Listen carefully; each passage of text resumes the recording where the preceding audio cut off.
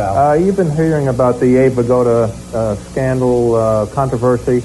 You know, what is the controversy? Well, the rumors are that he died, and of course, people thought he died. Yeah, but look at this. I mean, this fine paper is refuting that, and he's not dead at all. In fact, he's right here in our control room. Abe? Abe is there in the control room? Yeah. Oh my God, yeah. It is. Quiet, Abe. I'm alive.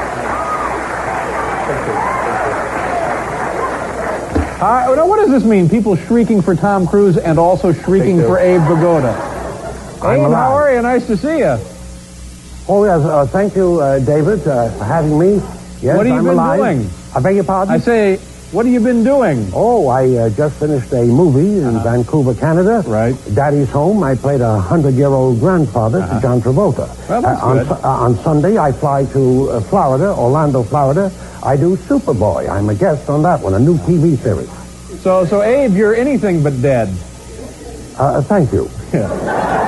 And, you know, I don't mean to be insensitive about this, but people are going to be looking at this and they're going to say, well, he really is dead. The tape has been doctored. It's old videotape. It's some kind of special effects. They've worked out some way to present this phony evidence that Abe is still alive. Is there anything, Hal, that you and Abe can do that would prove for once and for all that the man is still with us? Well, Dave, there's always the old mirror test. You know how that works? A little breath on the mirror and prove that the life is still there? Yeah, try that if you will, Abe, Hal. Step up here. So this ought to silence the skeptics.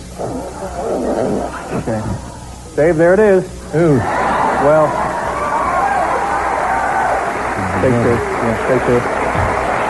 Abe Vigoda. Thanks, Hal. Thank you very much, Abe. Well, that's good news. Abe Vigoda is not dead.